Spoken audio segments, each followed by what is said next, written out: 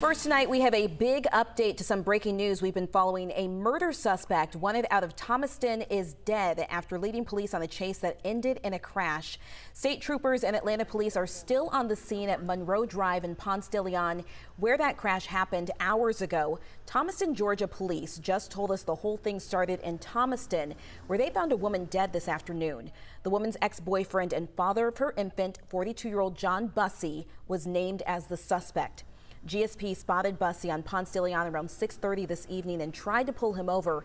They say Bussey led them on a chase and then crashed here at that intersection. We're told Bussey was found dead in his vehicle from what they believe at this point is a self-inflicted gunshot wound.